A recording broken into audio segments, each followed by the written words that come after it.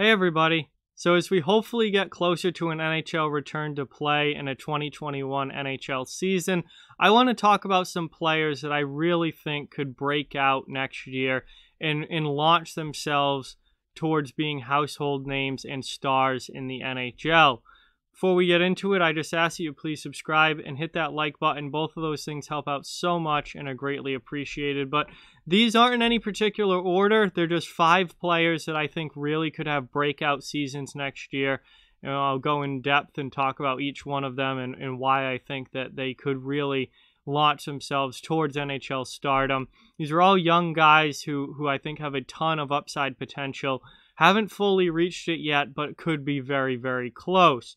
Again, it's not in any particular order. These are certainly not the only 5 guys either that will have breakout seasons. These are just 5 guys that I picked off the top of my head that I really think could have great years next year.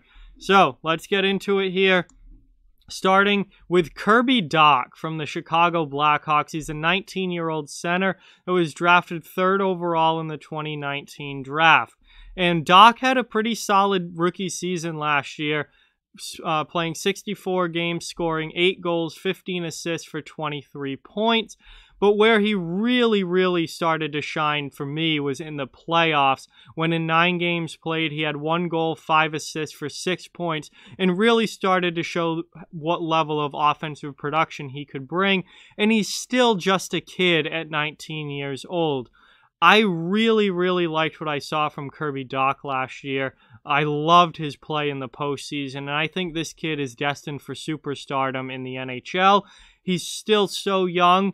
I think he's going to have a huge year coming up next year. He won't be a rookie anymore. He'll kind of already have his feet wet and have a better understanding of what to expect as he enters his 2nd season in the NHL. And I really think he could have a big season, talking maybe 35, 40 points next year as in a 56-game season, as a guy who probably takes a top 6 role in the second-line center spot for the Blackhawks.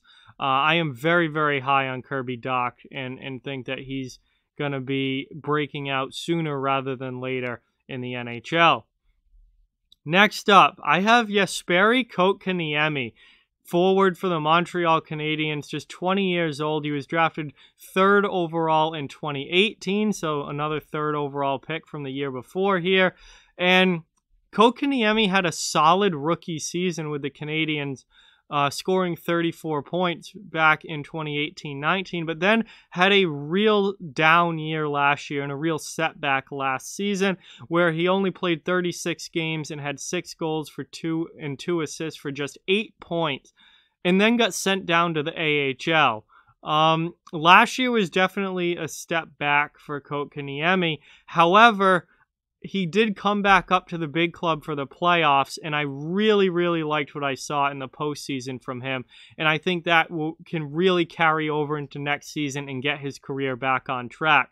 In 10 playoff games, he had 4 goals, no assists for 4 points, and that was in a bottom 6 role with the Canadiens in the postseason. The 4 goals, a lot of them were kind of going to the net, quality goals that you want to see from a young player. And the way he played in the postseason was just a whole new level of energy and grit.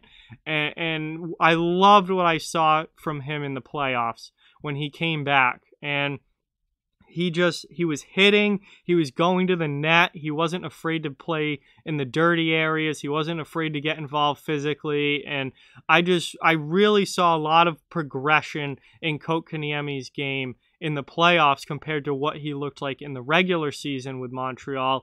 And honestly, obviously getting sent down and only playing 36 games last year was not what him or the team were expecting, but his postseason play and what I saw there, I really think shows that he's going to come back stronger and even better this coming season. And I really look for him to have a breakout year. And Nick Suzuki broke out for Montreal last year. He was a guy that really stepped his game up and kind of became a star player. And I think Kotkaniemi is going to be the guy that does it this year. And he has a chance to be one of the best two-way players for Montreal going forward. And he brings a great defensive game. He brings some offensive ability. And I really look for him to be one of the better two-way young players in the game this coming season. I think he's going to have a big year. Next up, from the Carolina Hurricanes, I have Martin Necas, who can play center or wing, is 21 years old. He was taken 12th overall back in 2017, and he had a pretty darn good season last year with Carolina. His first kind of full taste of the NHL. In 64 games played, he had 16 goals, 20 assists for 36 points. And then in the playoffs, he had another 8 games played with 1 goal, 3 assists for 4 points. And Necas, I think, is ready to take that next step and become a legitimate top 6 star player for the Carolina Hurricanes. And he's another young, talented offensive player on a team that is absolutely loaded with young talent. So why can't Necas be the next guy to take the step that Svechnikov did, that Aho has, that Teravainen has? Why can't Necas be that next guy to take that next step into stardom? And I think he's going to do it. I think he's going to play on the second line this year for the Hurricanes. He'll probably play wing if he does play that high in the lineup, but he's going to put up points. I think he has a chance to, in 56 games, he has a chance to put up 40-plus points. Obviously, he put up 36 and 64 last year. I think his point totals are going to go up even from there, and he's going to have a huge year for Carolina on a team that is, like I said, loaded with young talent. This Necas will be the next guy to kind of take that step towards stardom, and I think he's ready. He's developed well. They've been patient with him. He's in his early 20s now, and he's ready to really take that next step forward and become a big-time point producer for the Hurricanes. Next, from the New York Rangers, I have Kaapo Kakko, right winger, who was drafted 2nd overall in 2019. He's still just 19 years old. And obviously last year was his rookie year, and he didn't have a great rookie season, especially for a top 3 pick. 66 games played, 10 goals, 13 assists for 23 points. It was a solid year, but not any explosive Auston Matthews type year or anything like that. But that's the important thing, I think, with guys like Kaapo Kakko, is to not expect so much from an 18-year-old, 19-year-old in the NHL, especially in their rookie year, and understand that not every player is going to be Connor McDavid or Auston Matthews. Not every player is going to jump right in as a teenager and be an absolute superstar right away. That's not how it works a majority of the time. There's this thing called development, and Kakko is a guy who I think is going to develop and get bigger and stronger, and I think he's going to come out and have a really solid year this coming season.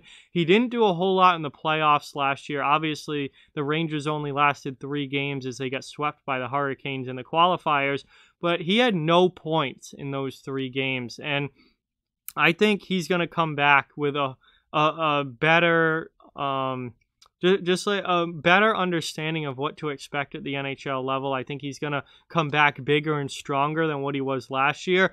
I'm not sure if he was physically ready for the NHL last season. I think it obviously took some adjusting for him to get used to the North American style and physicality of NHL hockey as opposed to European hockey. And I just don't know if he was physically, strength-wise ready for the NHL fully last season, where I think now he has a full year under his belt. He has a playoff series under his belt. He's going to have a better idea of what to expect, and I think he's going to be bigger and stronger heading into this season, and I think that's really going to lead to him having a much better year in year 2 than he did in year 1. And another thing that really will help Kaapo Kakko is the fact that the New York Rangers had the 1st overall pick in this past draft and took Alexis Lafreniere. The pressure is now off of Kaapo Kakko. Like, when you look at the Rangers last year, obviously they had the magnificent duo of Zibanejad and Panarin up front, which garnered a lot of attention, but Kakko was a 2nd overall pick, and there was a lot of focus on him in his rookie season and how he was performing and his point totals and all of that, because, he was such a high draft pick. Now, all of a sudden, what is all of the New York Rangers media talking about? What is everything you see about the Rangers, whether it's on Twitter, YouTube, writers, everything is Alexis Lafreniere. They got the first overall pick, and Alexis Lafreniere, now being in New York, takes a lot of that focus and a lot of that pressure off of Kaapo Kakko and just kind of allows him to play his game while the focus now turns to Lafreniere as a #1 overall pick. And I think that might be really, really beneficial for him in his second year. So I look for Kaapo Kakko to have a real breakout season this year and be a lot better offensively than he was last season in his rookie year. And finally, that brings us to the last one, number 5, and one more out of necessity than I necessarily think it's going to happen. But I have Cody Glass, center for the Vegas Golden Knights. He's 21 years old, drafted 6th overall in the 2017 NHL draft, and he played 39 games in the regular season for the Golden Knights last year, only scoring 5 goals and 7 assists for 12 points, and he did not play in the postseason for Vegas. But they need Cody Glass to step up. He's 21 now. He's in his early 20s. They gave him time to develop. He's been down in the AHL. He's played junior, and they need him to really take that next step because they need a second-line center for this season. With Paul Stastny traded away for cap reasons, they really don't have a second-line center right now. They have William Karlsson, and then they have a bunch of depth guys like Chandler Stevenson and Thomas Nosek. And Nicholas Waugh might be the guy, but looking at his style of play and his point totals even before the NHL, I see Nicholas Waugh more as a third-line type guy, not really an offensive juggernaut that you want in your top 6. He did play in the playoffs last year, and he might be a guy that gets a first crack at that second-line center spot behind William Karlsson, but I really think for Vegas to be a high-level team again, they need Cody Glass to step up and take over that second-line center spot as an offensive guy, and he needs to start producing a lot, points at the NHL level. He only had 12 points in 39 games last year. He's going to get a chance, I think, to play the full season this year with Vegas. And I think they need him to have a big year. And I think he does have the talent to have a big year. He was drafted 6th overall for a reason. And there's a lot of offensive upside there. There's a lot of talent there. It's just about putting it together and showing that you're ready to play at that level in the NHL. And whether I think they're going to be counting heavily on Glass to do that. And I think he might be ready to do that. And he's a guy that might be a bit of a question mark, but I think the potential is certainly there for him to have a big season this year, take that top 6 role, and really have a breakout season for the Vegas Golden Knights. So there are my 5 players that I think could have real breakout seasons. Obviously, I did not have Alexis Lafreniere in there or anyone that hasn't played in the NHL yet. These are all guys who have played NHL games, have played a season in the league, and are really looking to take that next step and break out. I didn't want to include recent draft picks, guys like Byfield or Lafreniere who were just drafted this year because we don't have a baseline yet for them.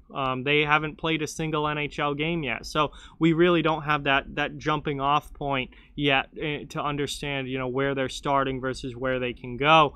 These guys have all played at least a season, and we do have that jumping off point to know, okay, this was what they did as they're in their first year or in their second year, and now we're looking at them to take that next step and go forward. So that's why I didn't include any 2020 draft picks in this, because they haven't played a game yet. But those are all guys, obviously not the only guys, but those are all guys that I think have the chance to have big seasons this year and really break out at the NHL level. So let me know what you think down in the comments. Like, comment, share, subscribe, follow on social media. All those links are down in the description. If you'd like to further support the channel, the links to our Patreon merchandise store and donation link are down in the description as well. Keep spreading the word about this channel. Let's keep this thing growing. Thank you very much for watching. Hope you enjoyed the video, and I'll talk to you guys soon.